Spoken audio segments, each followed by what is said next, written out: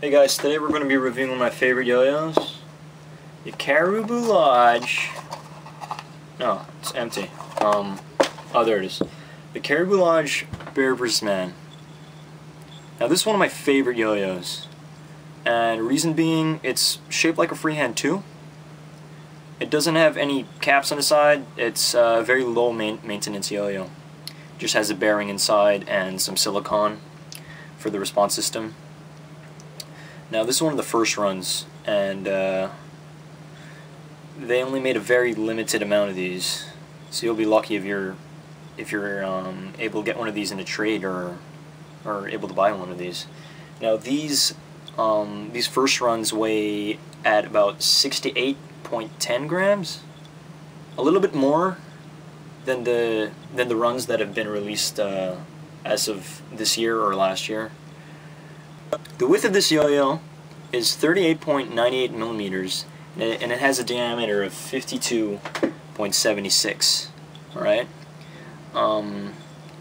I've been playing with these yo-yos for about 2 years now, and that's all I really need. This is the first run. This is one of the third runs, the 28 Stories of Bear vs. Man, and yeah, as you can see, it has some crazy... This is my favorite yo-yo right here.